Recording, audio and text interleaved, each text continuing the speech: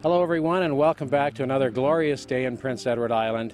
We're at the Sea, Sand and Stars Cottage, and I'm here with Jean and Irene, the wonderful owners of this cottage. Now, Jean and Irene, I've got a couple quick questions, and maybe we can help our viewers sort of understand a little bit about where we are and what's available in the area, as well as get to know a little bit about the cottage you have to offer. Now, Irene, I was wondering if you could tell us just a little bit about the cottage itself, the services that are available, and what sort of things are available in the kitchen and those sorts of things for somebody who's going to come and stay. What do they have to bring with them? You don't have to bring anything to cook with. We have all the cookware. We have plenty of dishes for you, and all day long you can do dishes at night. We have food processor, blender, mix masters, all the gourmet things that you might need if it's a rainy day and you want to be a gourmet cook. We have lobster cooker and all the lobster equipment that you need to eat.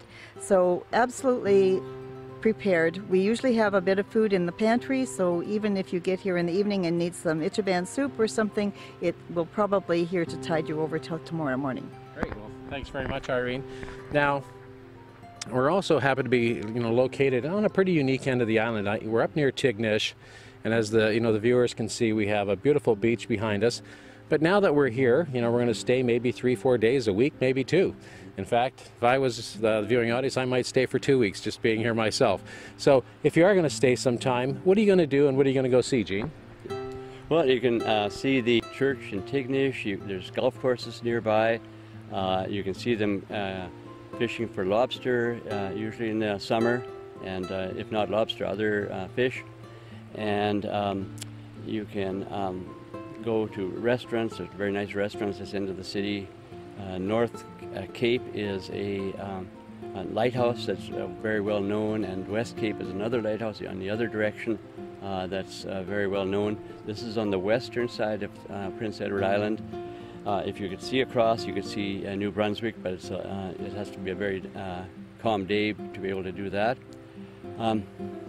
Other things to see and do are there's a potato museum at O'Leary, which is not very far away, Alberton, and as I said, Tignish already.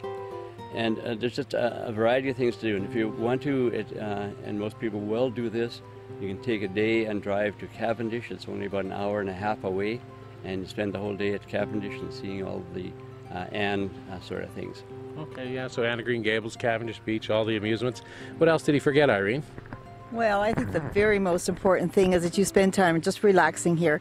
You relax on the beach, playing with the toys, playing in the water. The water is pretty shallow, so you don't have to worry about your kids dropping off a cliff out there.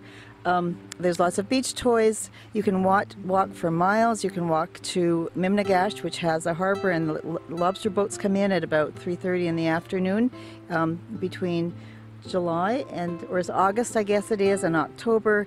Earlier they come in with scallops. You can buy your fresh seafood there, or you can go to the local little stores and buy fresh seafood.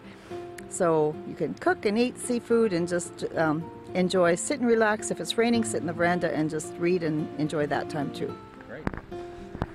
All right then, folks, you heard it here. You can pretty much do anything you want, eat anything you want, have it as fresh as you want. You can spend time with the family, nice safe beach for the kids, short day trips into Anne of Green Gables, Cavendish Beach, Summerside for shopping, and not far really from the bridge that crosses over the Confederation Bridge from New Brunswick. So we'd love to see you all come out here to Prince Edward Island, spend some time at the cottage, and Jean and Irene would be happy to be your hosts. So thank you all very much for watching.